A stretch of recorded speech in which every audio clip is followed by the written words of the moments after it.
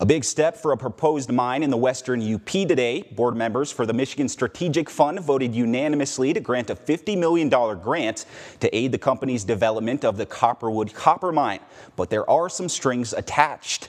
Today's vote was bumped from a meeting back in January where concerns about Highland's financing abilities were raised.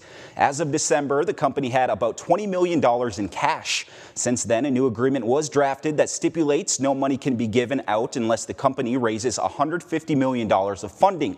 Cindy Warner with the MSF explains the other stipulation.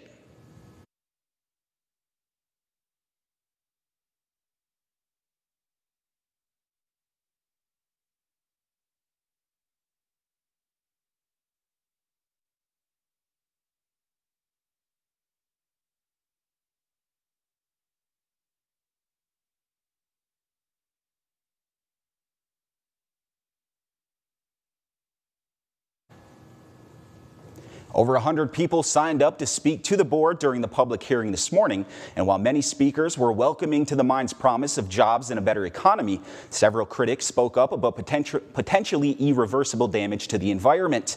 After the motion was passed, Highland Copper CEO addressed some concerns during a news conference this afternoon.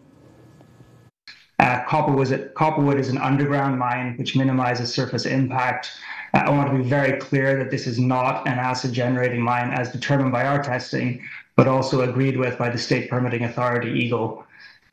We listened very specifically to local concerns and re-engineered our water solution in 2023. So to be clear, we will not be drawing water from Lake Superior.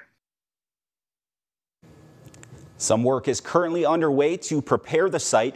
O'Shea said he expects construction on the mine to begin next spring and that we could see ore coming out of the ground in as soon as 2 years. You can find our full story at upmatters.com.